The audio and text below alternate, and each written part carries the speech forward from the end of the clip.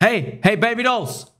Would you like to hear from your friend Sommi literally November 2022 telling you exactly what has happened today would happen? Would you like to, friends? Please, please. No. Come in closer. I said come in closer. Golly gee, look at this. November 2022. Literally everybody was saying it's over. Look, listen, feel with consent. I'm going to explain again.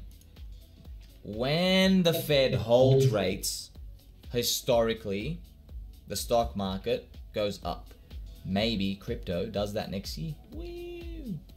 That's when the Fed holds rates, okay? Why? Because the market is forward-looking, man. It's forward-looking. You know why it rallies? Because they go, haha, the next move we can see on the horizon are rate cuts. And oh, what was that? Excuse me. No, come closer. Come closer. What was that? What was that? Was this peanut brain mildly not wrong for once? Excuse me. If only I had a friend named your friend Sommi from literally November 2022 telling me everything that was about to happen. Golly gee, I just couldn't figure it out. You buy on the hikes.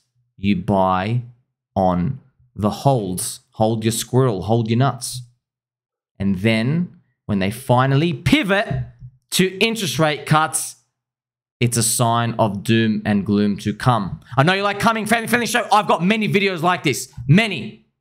Now, if you excuse me, I've got to have a shower and pour some hot candle wax over my nipples. I'm going to catch you very soon.